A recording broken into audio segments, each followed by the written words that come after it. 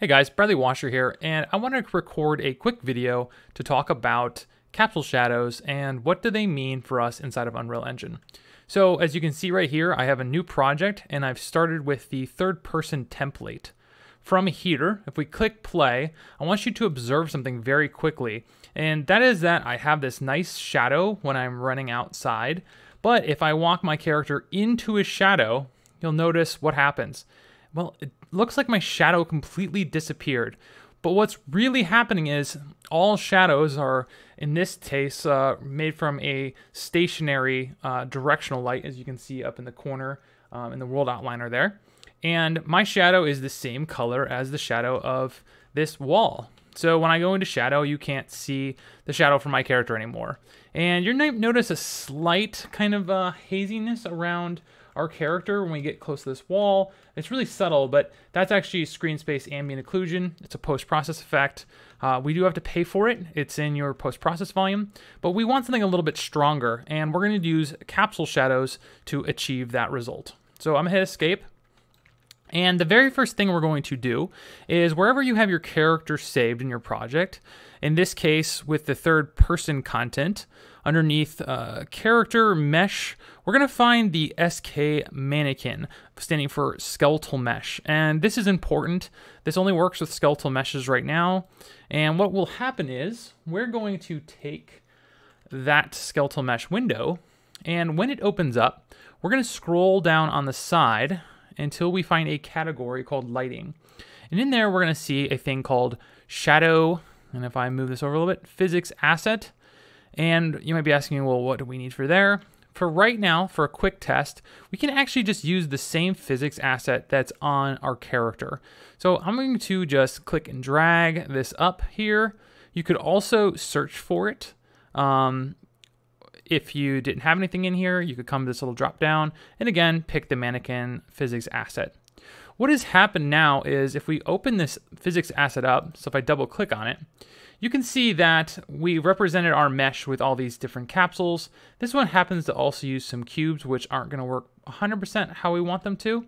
So what you could ultimately end up doing is making your own, but for this test, this will be fine. So I'm gonna close both of these and hit play. You're going to notice something. Nothing has changed. Even though we have added this thing into our character, you might be asking, well, what's up? Why isn't that working? So we're going to quit. And the next thing we need to do is actually go to where our mesh is being rendered in our blueprint. So that was our skeletal mesh in terms of the project, but in the scene, we have this mesh, skeletal mesh component. So I'm actually going to navigate to the actual blueprint of this third person character we have set up. So edit this third person character. And once I'm inside here, I'm going to go back to the viewport mode. Doesn't matter too much. Click on mesh, which is going to be our skeletal mesh component, which is the same one that we applied that capsule physics lighting asset to. And what we're going to do is we are going to search. So let me just scale this around here a little bit. I'm going to search in the details panel. I'm going to type in shadow, and that's just going to get us to the lighting tab faster.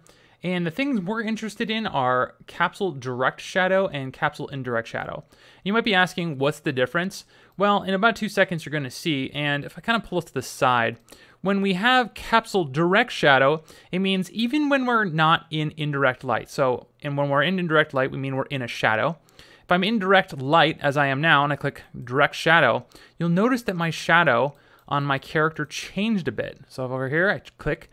That's the shadow mapped, rendered to texture, basically image of our character. And if we do capsule shadows, these is a representation of our shadow that's been replaced with that asset we saw. And that gives us a little bit of control, but ultimately we have to decide what we want to do with that. The next thing we want to check on is capsule indirect shadows. So ultimately we have to decide if when we're not in the shadows, if we want them to be a little more blurry or we want them to be a little straight. I'll show you one more trick we can do with those in a second. But once we have both of these enabled, I'm going to close this window temporarily. If we click play and we run into the shadow, which you'll notice now underneath our feet are these nice kind of little soft shadows. So it helps kind of ground our character and make them look a little more realistic. When I get close to the wall, you'll also be noticing some extra shadowing by his arm as we kind of cast onto the surfaces around us. And this can really help sell the realism of your characters in games. It's a nice little touch, and it's not as expensive as you might think. There's an initial starting cost to just enable capsule shadows, and then every capsule you add after incurs a small cost. So the last thing I want to show you that's interesting about capsule shadows is actually we can adjust in the direct settings here. So remember, we turned on indirect and direct influences. If we come to our directional light, so our light source right here, and we scroll up, we're going to notice an option here called source angle. And this basically kind of accounts to how wide the light is in terms of its total mass. So if I come in here and I make it bigger, you're going to notice it's going to make a softer shadow coming off of our character. So again, representing a bigger light source, giving us more of this nice soft fall off. And this can be really useful to kind of tone in a different look or feel you might be going for in your games. So again, if you guys like this video and found it useful, please give this video a like and subscribe to the channel. It helps out. And I will see you guys in the next one. Cheers.